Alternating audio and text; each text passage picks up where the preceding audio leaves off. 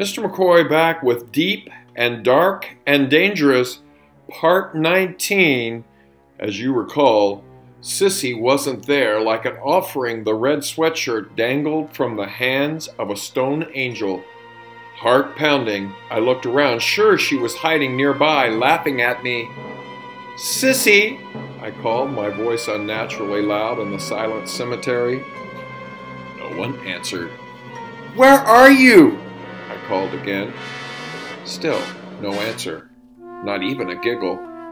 "Stupid brat," I yelled. "You can't scare me with your dumb tricks." This time crows answered, shattering the quiet with raucous cries. Angry now, I walked right up to the angel. Sissy wasn't going to frighten me or make me look like an idiot. I'd show her. But as I grabbed the sweatshirt, I noticed the words carved at the angel's feet. "In memory of our beloved daughter and sister, Teresa Abbott, March 11, 1967 to July 19, 1977. May her soul rise from the deep and be at peace." Teresa. Teresa. The name ran round and round in my head like the words of a song you don't want to hear. Teresa. Teresa, the wind whispered like the raindrops beat out the rhythm. The angel's blank eyes gazed at me, its hand reaching out as if to seize mine. I edged away, but the angel continued to stare at me, its marble face expressionless, stained from years of rain and snow. Unable to bear those eyes, I ran toward the road, dodging headstones and trees. Somewhere behind me, I thought, I heard Sissy laugh, but I didn't dare look back. It's time to turn to your fellow listener. What are you thinking right now? Share now.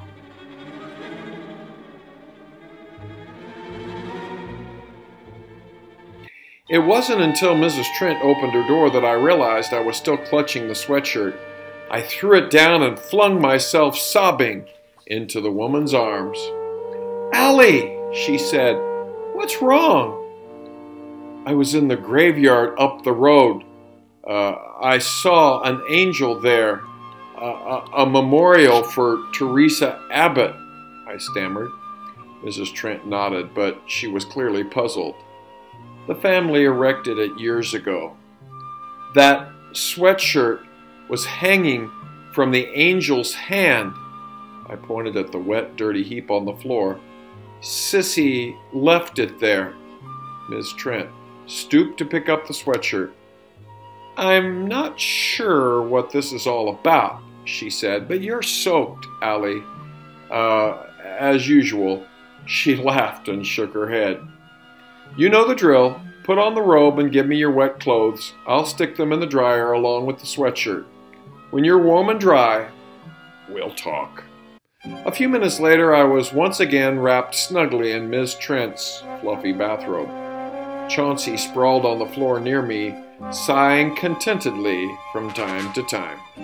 The warmth inside the cottage had steamed up the windows, but deep inside, I was cold and shivery. Miss Trent handed me a cup of tea and sat down in her rocker. "Promise to visit me on a nice sunny day next time," she said with a smile. A log in the stove shifted and fell. I watched Miss Trent prod it into place with a poker. Firelight danced across her face, showing a fine network of wrinkles. "What's wrong, Allie?" She looked at me kindly.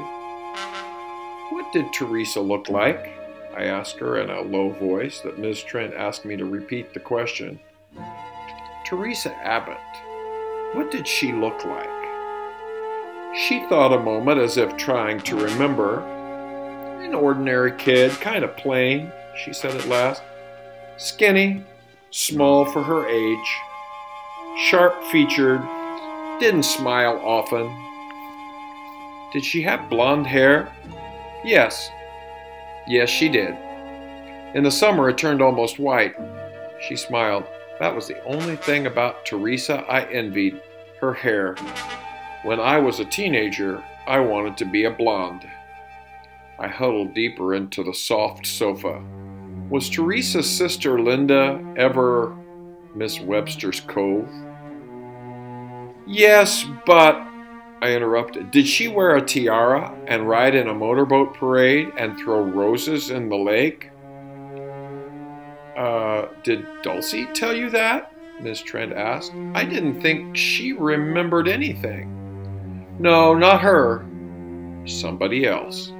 I fidgeted with the bathrobe sash, twirling it this way and that. What I was thinking couldn't be true, at least I hoped not. Was Linda beautiful, and did she have lots of boyfriends? Linda Abbott was the prettiest girl in school, in high school. All the boys were in love with her. Miss Trent took a sip of tea. Has Janine been telling you about Linda? I shook my head. There was one more question, and it was the scariest one of all. Hoping she'd say no, I asked, did Linda ever call Teresa Sissy? Miss Trent put her teacup down slowly. Yes, she said, as if remembering something long forgotten. That was Linda's nickname for Teresa when she was little. Sissy. I pulled the bathrobe tighter, but I couldn't stop shivering. Cold seeped in through every seam. My feet were frozen, and so were my hands. Do you believe in ghosts? Miss Trent looked at me, hands clasped, face serious, and slowly shook her head. I know what you're thinking, Allie, but Sissy's a common nickname. That girl might be a troublemaker, but she's not Teresa. So what do you think? Do you think Sissy is this girl that Allie has met? Share with your fellow listener.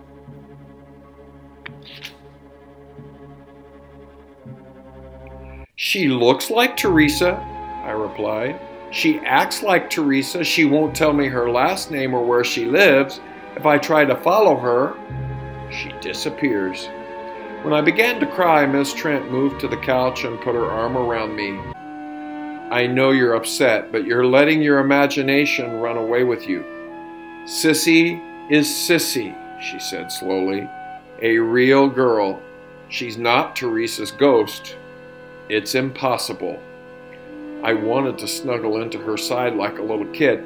I wanted to believe her. I wanted to be comforted by her soft, reasonable voice. But no matter what excuses Miss Trent made up, I knew what I knew. What about the sweatshirt? I asked. Sissy put it in the angel's hand because she wants me to know who she is. She left the sweatshirt there to scare you, Miss Trent said, still calm, still reasonable. You know, for a prank, a joke.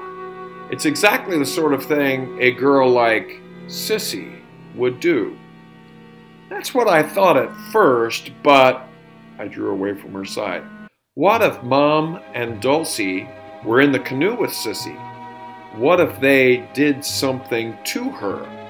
What if she wants revenge? My fears tumbled into words as I spoke. Miss Trent peered into my eyes. What happened to Teresa was very sad, but this is the real world. Allie, you exist, I exist, millions of people exist. There's no room for them, not ghosts. Ghosts do not exist. You're wrong, I said, weeping. You're wrong. Miss Trent tried to hug me again, but I shrugged her arm away. If she really wanted to comfort me, she'd believe me. She'd help me. She'd tell me what to do. With a sigh, she got to her feet. Your clothes must be dry. Why don't you get dressed and I'll drive you home? My old Volvo seems to be working, at least for now. Silently, I took my jeans and t-shirt, still warm from the dryer, and headed for the bathroom to change. Just as I closed the door, I heard the phone ring. Miss Trent picked it up. Yes, Allie's here. I just told her I'd... Dulcie, what did she want? I yanked on my clothes and ran to Miss Trent's side. Miss Trent handed me to the phone. handed me to the phone. "It's your aunt." "Where is Emma?" Dulcie shouted into my ear. "Isn't she with you?" I gripped the receiver, frightened by the panic in her voice. "No.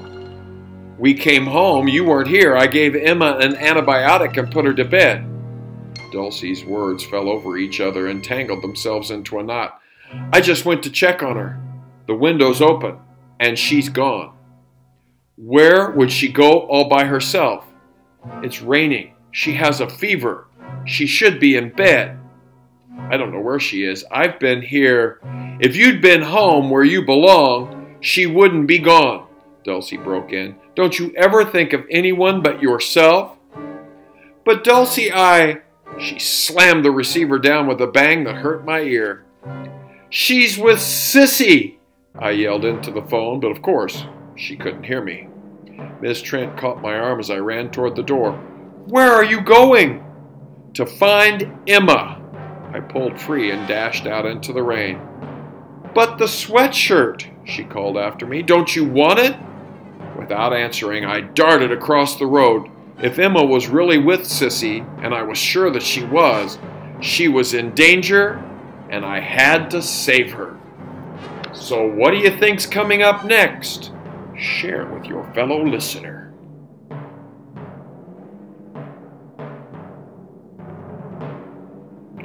And now a couple of minutes more of deep and dark and dangerous. Heart pounding, I raced back through the cemetery. Even though I didn't look at the angel, I sensed its blank eyes following me, its hand pointing the way to the lake and to the cliff top. Once I reached the path, I slowed down. The rain had changed to a heavy mist, and I could see only about 3 feet ahead. I didn't want to miss my way and fall off the rocks. "Emma!" I called. "Emma!" There was no answer. Drops of water fell from the pines, gradually soaking my clothes. Now and then I heard a gull cry, its voice sad and lonely. I was alone in a gray nothingness, no colors, no shapes. At last, I heard Emma's high, piping voice. "Let's go back.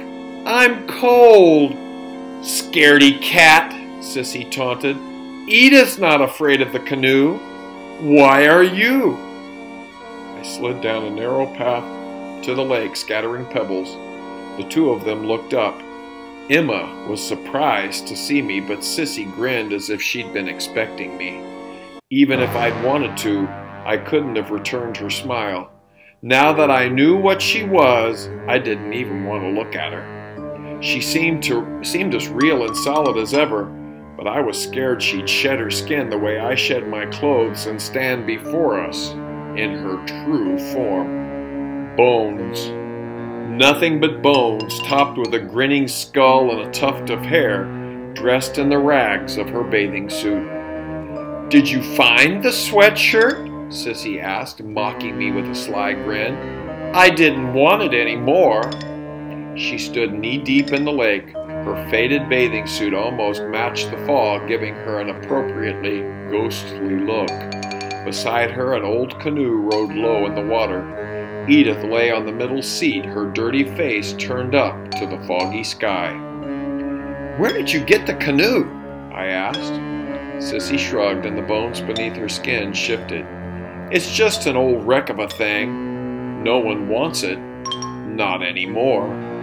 Turning to Emma, she said, "Come on. Get in."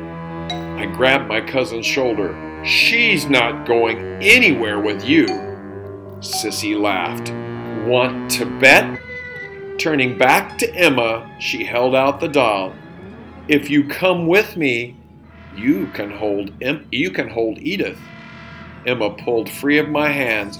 Before I could stop her, she clambered into the canoe and sat on the middle seat, cradling Edith. "See, I'm not a scaredy cat baby like Allie." Sissy jumped in and picked up the paddle. "There's room for you too, Allie." We will all find out what happens as Deep and Dark and Dangerous continues. The best is yet to come.